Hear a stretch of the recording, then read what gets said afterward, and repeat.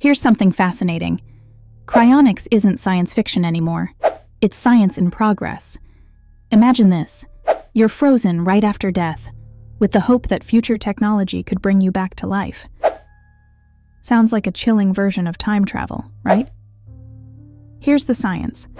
At temperatures around -196 degrees Celsius, biological processes basically hit pause.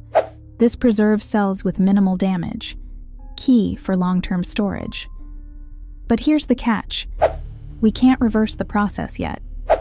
When water freezes, it expands, which can mean catastrophic damage to cells and tissues.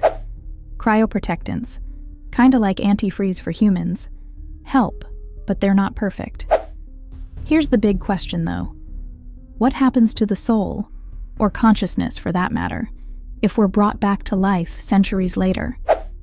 Now the theoretical hurdle is massive.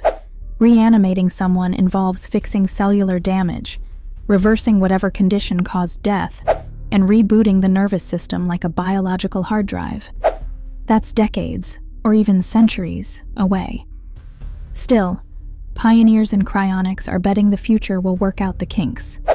If this excites you, subscribe to Hyperfocus for deep dives into advanced science, tech, and philosophy. Let's explore the edges of possibility together.